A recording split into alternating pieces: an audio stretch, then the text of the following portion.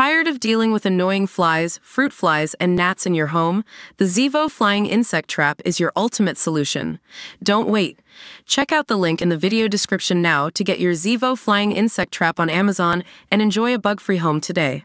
Prince Harry should have known that trousering another military award in the US would cause a backlash, and his decision to take it will make it increasingly difficult for him to pick up similar gongs in the future, experts told Mail Online today. The Duke of Sussex is said to be stunned by the anger over his Pat Tillman Award for service, including from Mr. Tillman's own mother, but his astonishment shows he is now living in a different world, one critic has claimed. A petition urging ESPN to block Prince Harry receiving the award has reached 68,000 signatures in just 2 weeks. Harry and Meghan's biographer Tom Bower has said the vitriol over handing the exiled British royal the gong shows there is increasing antagonism towards the Duke of Sussex and his wife Meghan across the Atlantic.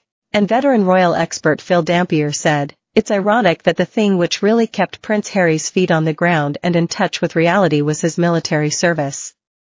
The fact he is stunned by that shows how remote and out of touch he has become." Harry, 39, is due to be honored with the Pat Tillman Award for service for his Invictus Games work at the glitzy ESPY Awards in Los Angeles on July 11. The 2024 ESPYS will be hosted by Serena Williams, a close friend of Meghan Markle. The Duke is reportedly stunned by the backlash, and a source claimed the fallout has been a bitter pill to swallow.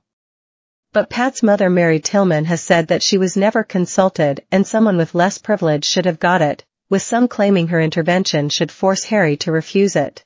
Mr. Bower said the backlash over the Pat Tillman Award is yet more proof that the Sussexes are losing the PR battle in the US at a time when the couple are desperately trying to relaunch their personal brand in America. The backlash will make it more difficult for Harry's team to get awards in the future, he said. Prince Harry inhabits a gilded bubble, seemingly unaware about the deep antagonism he and his wife have created. It's become normal for his staff to lobby for important awards to shore up his reputation. Tillman, an American football star who gave up a £3 million contract to enlist in the U.S. Army after September 11, had his life tragically cut short at the age of 27 when he was killed in friendly fire while serving in Afghanistan 20 years ago. But Pat's mother Mary has said that she was never consulted and someone with less privilege should have got it. Royal expert Phil Dampier told Mail Online, during his years in the Army, his time in Afghanistan and setting up the Invictus Games, he found a comradeship and sense of purpose which meant he could relate to his friends and fellow servicemen on their level. He was just another soldier and not a prince.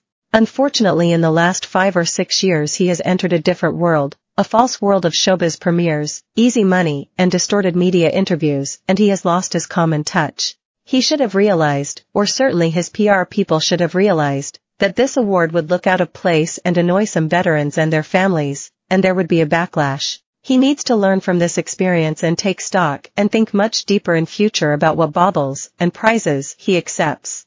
It's easy to blame Meghan for keeping him away from his old friends and contacts, but ultimately it's down to him.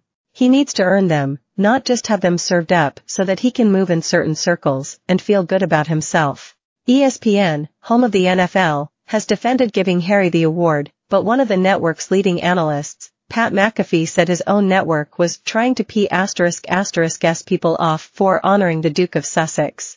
"It's going to Prince Harry," McAfee said on his podcast. "Who I don't even think is a prince anymore, right?" He said, "Don't call me that." See, why does the ESPYs do this ******? Harry won a Living Legend of Aviation award at an glittering bash in Beverly Hills in January, where he was inducted alongside Apollo 11 hero Buzz Aldrin.